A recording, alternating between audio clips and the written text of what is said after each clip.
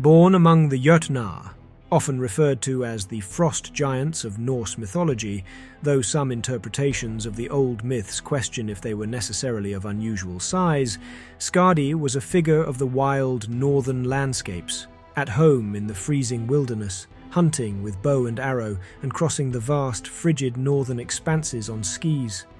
As such, she was often considered the goddess associated with winter, hunting and skiing. Her life took a pivotal turn when her father, Thjazi, was killed by the Aesir, the main gods of Norse mythology. Fueled by grief and a desire for revenge, Skadi armed herself and confronted the gods in Asgard, their celestial stronghold, ready for a fight. To appease her and avoid her wrath, the gods offered Skadi a deal comprising 3 unique parts.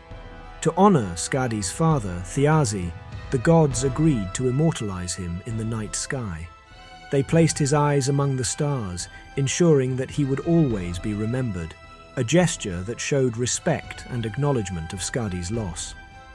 The second part of the agreement was to make Skadi laugh, a daunting task given her sorrow and anger. It was Loki, the trickster god, who rose to the occasion. In a bizarre and humorous act, Loki tied one end of a rope to the beard of a goat and the other to himself, more precisely his testicles, and engaged in a ludicrous tug-of-war with the goat. This ridiculous sight made Skadi laugh, fulfilling the god's second promise and lightening the atmosphere of grief and tension.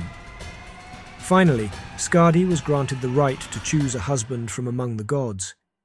The twist, however, was that she could only select her spouse based on the sight of his feet.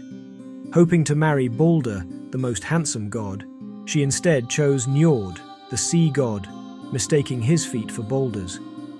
Their marriage symbolized a union of contrasting elements, the mountains and the sea, but unfortunately it was not a happy one, and ended with them parting ways as they each hated the time spent in the other's home.